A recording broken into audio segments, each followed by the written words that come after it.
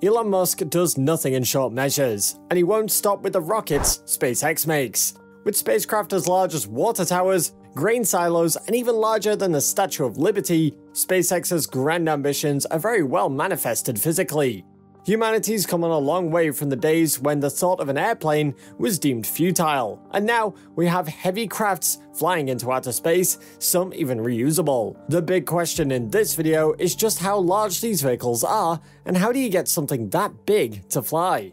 Stay with this video until the end to find out all we know about SpaceX's massive rockets, and don't forget to like this video and subscribe to our channel. Rockets are enormous. However, no one seems to know just how tall these rockets are, and that is because whenever we see these rockets, they are either standing alone or floating through the air. Sometimes they are kept next to a large building or even on a big boat, giving us a clear visual sense of how big they really are. For example, when we say that the SpaceX Falcon 9 rocket stands at 230 feet tall, it is easy to wonder exactly what it implies. Something as unpredictable as the landing legs on the Falcon 9 rocket can be huge when compared to everyday objects in scale. At 29 feet long, it has a height greater than some houses. Considering that the actual Falcon 9 is almost the height equivalent of a 21-story building, the landing legs seem minuscule in comparison. The Falcon Heavy boasts almost 3 times the power of the Falcon 9. They may be the same height, but is much more powerful, as it demonstrated on its first trip to space where it delivered a Tesla Roadster into orbit. The height of these rockets makes them look deceptively thin, but upon closer inspection, these rockets are sometimes as wide as a sizable portion of a basketball court. With up to 12 feet in diameter, thin is not a thing with SpaceX's earlier rockets. As impressive as these sound, they have no comparison with SpaceX's new rocket in development. The Starship will be one of the largest rockets ever built when completed, because it's going to stand at a whopping 393 feet tall. Let's put some rockets into perspective.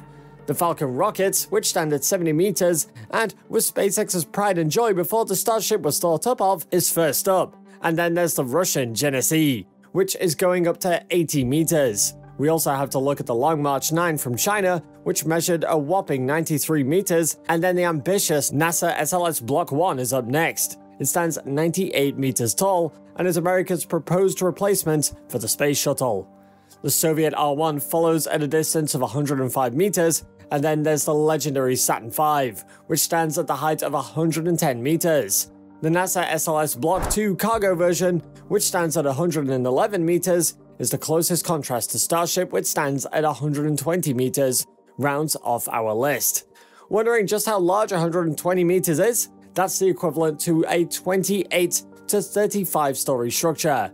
When Starship prototypes are positioned atop its launch pad in Boca Chica, Texas, it is very easily the tallest structure for hundreds of miles. However, talking about its size isn't enough to convey what exactly this behemoth is all about. What's equally impressive, if not more so, is how big this thing is, with a diameter of 90 meters or 30 feet. Now let's talk about how these beasts are made. First up, the Falcon 9. The Merlin engines are housed in 2 metal octaweb structures that is critical to Falcon 9's first stage. The rocket's previous models had 9 engines grouped in 3 rows of 3. 8 engines are grouped in a circle around the central one in the octaweb. It's more than just a matter of aesthetics that the engines are arranged differently. The octaweb shortens and lightens the Falcon 9 thrust structure, making the rocket's design and assembly much more straightforward. Streamlining the production process lowers launch costs in the long run. The next important part of it is interstage. Any multi-staged rocket requires an interstage. This section links the first and second stages, as well as houses the second stage's engine, which is protected throughout the initial stages of flight. The interstage divides the 2 stages at the right time, allowing the second stage to fire safely. This is referred to as the moment of staging.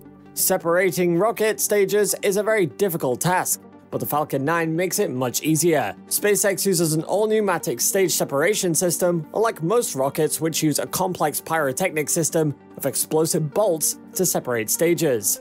This device can be checked on the ground, and it also ensures the rocket will be less jarred during staging. Of course, most importantly is the engine. The Merlin engine, which is designed in-house by SpaceX, is at the heart of the Falcon 9. The first stage of the rocket has 9 of these engines clustered together, while the second stage has a single Merlin optimized to fire in a space vacuum. Rocket propellant 1, rocket-grade kerosene, and liquid oxygen are used in these engines. The first stage engines burn for 162 seconds, and the second stage engines for 397 seconds in a typical Falcon 9 launch. The Merlin engine is one of the most powerful and efficient engines ever created. The fact that there are 9 of them in the first stage provides some built-in protection. On other rockets, if an engine fails during launch, the payload's chances of reaching orbit are severely reduced. However, the Falcon 9 is designed so that if 2 of the 9 Merlin engines in the first stage fail, the launch will not be hampered. Healthy engines will burn for longer periods, taking up the slack and saving the mission. Now, let's consider the doubly reusable Starship.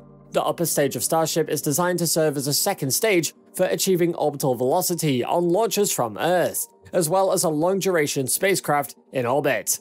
This stands in stark contrast to the majority of previous launch vehicle and spacecraft concepts. The Starship will be able to re-enter Earth's atmosphere from orbital velocities and land vertically, with the intention of rapid reusability without the need for extensive restructuring of the vehicle. According to Musk, the overall expedition scheme would have to involve propellant processing on the surface of Mars when Starship is used for Beyond Earth Orbit (BEO) launches to Mars. This is needed for the return trip and the reuse of the spaceship to keep costs down. Without lunar propellant depots, destinations around the moon, which include circumlunar flybys, orbits, and landings, will be possible as long as the spacecraft is refueled in a high elliptical orbit before the journey to the moon starts. The Starship upper stage is estimated to be 9 meters in diameter and tall, with a dry mass of 120 tons or less, powered by 6 Raptor engines, and capable of being a completely reusable spacecraft. The Super Heavy booster stage will be 72 meters long and 9 meters wide. It's going to be made up of stainless steel tanks and structures that will carry subcooled liquid methane and liquid oxygen propellants, and be powered by 28 Raptor rocket engines with a combined liftoff thrust of 72,000 kilonewtons. As the comprehensive design was confirmed and the Raptor engines were tested and reached higher power levels, the Super Heavy exterior design was modified in 2019 to 2020. A design update for the booster stage was addressed, from 6 fins that function solely as fairings to cover the 6 landing legs and 4 diamond-shaped welded steel grid fins to provide aerodynamic stability on descent. Musk changed the leg configuration to only 4 landing legs and fins in August 2020, as the first construction of Booster Prototype 1 was about to begin. With the Starship being manufactured and tested on the same site, only the Falcon 9 rocket has had much need for transportation. The Falcon 9 rocket's components are transported to Florida on the back of huge semi-tractor trailer trucks, before being returned to Hawthorne. The Merlin engines are individually sent to Texas for inspection and test firing. The engines are connected to the first stage after everything is checked, and the fully assembled first stage is transported to Florida on a 44-wheel trailer. Elon Musk has tweeted that the next rocket coming out of SpaceX may be an 18-meter tall one. Do you think big rockets essentially equate to being effective? Let us know what you think, and thank you for watching one of our videos. While you're still here, go ahead and click on one of these 2 videos on your screen. See you there!